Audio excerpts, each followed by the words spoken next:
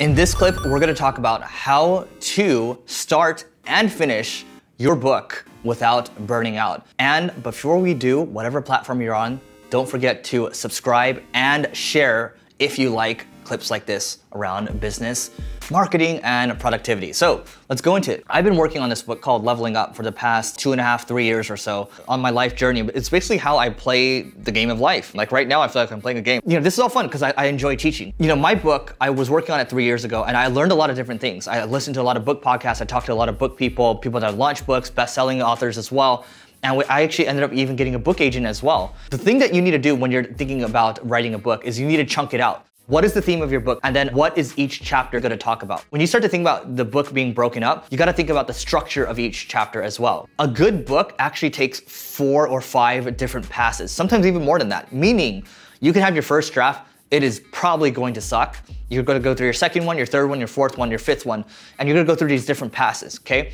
And then once you're done with your 5th and 6th pass, guess what? You can probably send it to an editor, get it edited, and then you can move on and decide what you want to do next. One of the biggest mistakes I made with the book was being hands-off. So you have 2 options. You can go to a big publisher or you can go self-publishing, and you can do like a hybrid model too. And I actually read this post. This is from Tucker Max over here. I have it pulled up on the screen. He has a company called Scribe, and they're actually helping me with my book right now in terms of the editing process. I'm probably going to go through self-publishing. I'm not going to go too much into it, but I will say that you really have 2 options. Don't do the hybrid is what he's saying. You either do publish with a large publisher like Penguin or Wiley, for example, or you go self-publishing. I'm gonna go self-publishing now, and I'm actually gonna try something where I put it on a Kickstarter, okay? So that's what I'm doing. I'm actually taking more control of my book now, but what I'm doing now is I'm tightening it up. When I say I'm tightening it up, I'm going through another pass right now and adding to it, right? Because I had my first draft, my second draft, now, 3rd, 4th, and now we're gonna send it to an editor, get it self-published. I'm working on the covers right now, the logos, all that stuff's being done, right? It is an ordeal. You just gotta think to yourself, like, if you really think you have something to say, do it. But you gotta block out time. Like right now I'm blocking 3 to 6 hours of my time on the weekend to just continue to write. Initially what I was doing, I was spending like 2 hours, 1 to 2 hours a day just writing.